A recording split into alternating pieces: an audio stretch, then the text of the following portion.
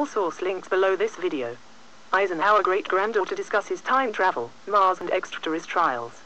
About 100 people gathered in Studio City to hear Laura Magdalene Eisenhower on Tuesday night. By Mike Zamansky.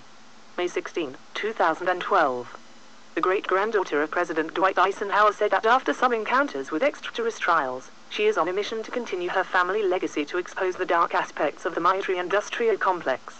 Laura Magdalene Eisenhower has become a popular speaker among the UFO enthusiasts, and she spoke for nearly 3 hours at the monthly Mutual UFO Network, or MUFON meeting held at the Unitarian Universalist Church of Studio City on Tuesday night. Nearly 100 people from all over Southern California attended the meeting, held by the group that takes a skeptical look at objects that are seen in the sky and investigates reports of sightings. I have had several meetings with extraterrestrials, she said, and for the most part they want human rights and self-determination. Eisenhower said she is deeply connected to Sophia, which she calls a divine feminine energy of love and wisdom.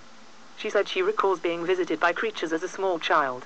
The girl who calls Julie Nixon her aunt said she never discusses her beliefs or lectures with the Nixon or Eisenhower family. I am the only one who is speaking about the treaties and agreements with the shadow government, she said. The family has been infiltrated by the dark side. Although she never met her relative who became president, she said she believed that he knew about colonies on Mars and about contact with aliens.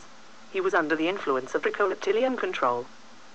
Speaking non-stop and quickly, with a slideshow presentation, Eisenhower said she was approached by Mars recruiters in 2006.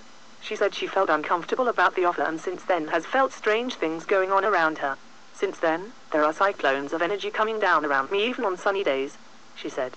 Organizers said the crowd showing up was more than usual for a MUFON meeting, and some families brought elementary school-aged children to hear the talk. She has experienced time travel, she said. I feel like I have been in the future. And she identified 8 different types of time travel, including jump rooms and wormholes. Declaring herself an ambassador to the unified field, she said, I will stand for people. She said she doesn't believe that 2012 will be the end of the world, but she does believe that President Obama has visited Mars. She does not have a book, but she said she is writing one. Her website, listed in Show More. Lead Ohio 7 on ScrewTube.